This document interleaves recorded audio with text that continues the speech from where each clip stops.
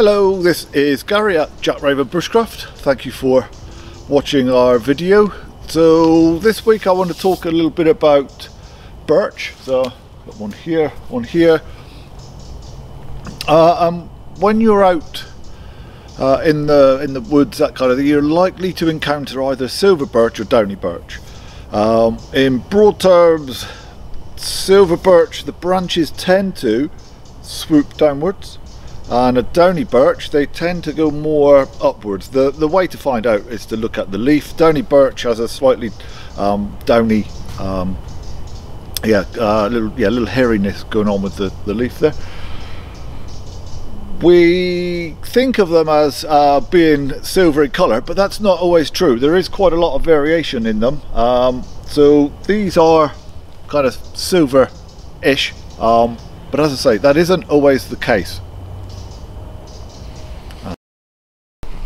Either side of me and behind, silver birch. Birch, but not particularly silver.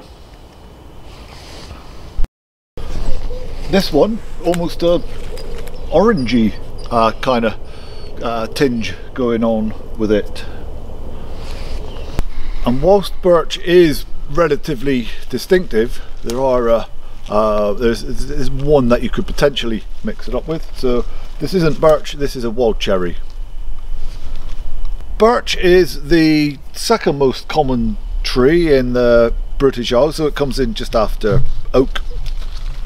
It'll grow in a very wide variety of habitats. So right now we're in the woods, and it's going to be quite happy growing in the woods. It'll also grow on it'll grow on the coast, it'll grow on moorland, it'll grow on heathland.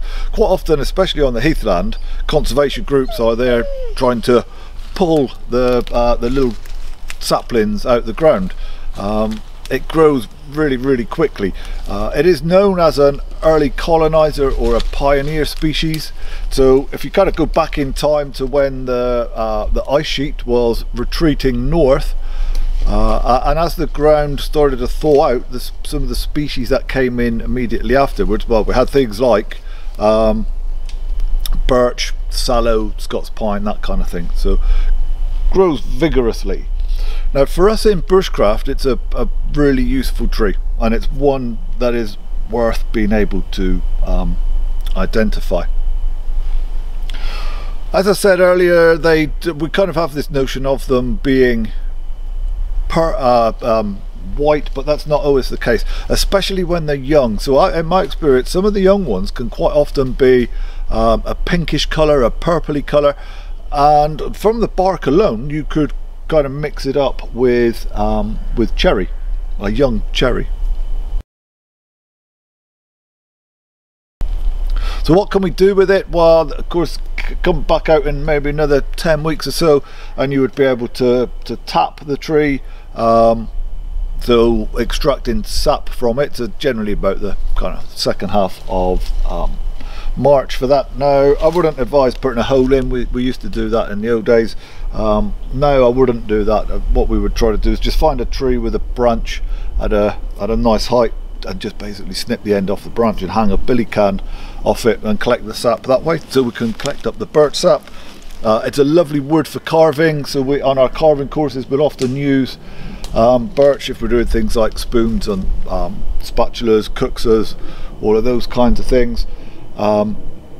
We can use the bark. I mean, unfortunately this one kills the tree, but we can take the bark off it to start making shrink pots, that kind of thing.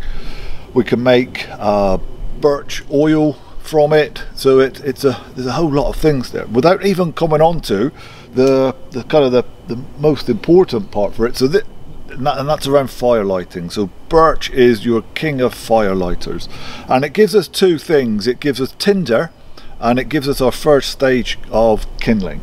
So in terms of tinder, we've got the bark here, you can see just peels off like so. Now when we peel off birch bark, we're not harming the tree. It sheds its bark. It's part of a natural process, so we don't harm it. So essentially we can see these little bits like that, and you can just peel them away. Now this is absolutely first rate as tinder, so I can light that. My preferred method with something like that would be to use a fire steel. So a birch bark fire steel combination, it is a winner. So sometimes you can wander around and you don't see that much bark peeling off at all, and under those circumstances it's more often than not just a better use of your time just to walk a little bit further along, because you might find another tree where it literally comes off like sheets of paper. And again, certainly in my experience, the ones that seem to peel the most are the younger ones. So for lighting a fire, I mean, that's a tiny bit, but I would want to go for a good handful of the bark there, and as usual, any tinder I collect, it's going to go in my trouser pocket, so if there's any moisture in that, my body heat is going to at least start to dry it out. And then the other thing that birch give us are these little twigs. So definitely a purple colour going on with these twigs. So matchstick thin size twigs, and as I say, these are going to be fantastic for that first stage of kindling. So once you've got your tinder lit, then this is what's going to go on afterwards. Now the birch family, Betulaceae, takes its name from a chemical called betulin. So betulin is a triterpene, and so it's flammable. So triterpene, a biterpene is turpentine, so it's in that same kind of chemical grouping. So that's the bit that makes this stuff really flammable. So it's in these little twigs, it's in the bark. So again, I can't reiterate enough really, birch, because it's so common, it is always going to be worth your while taking a little wander around and trying to find someone, because it is really going to help you out with your fire lighting. So hopefully guys, that's something you're going to find useful, something that's going to help you in your bushcraft adventures. We will get some more content up next week. In the meantime, make sure you don't miss out, so subscribe to our YouTube channel or our blog. In the meantime, take care, stay safe.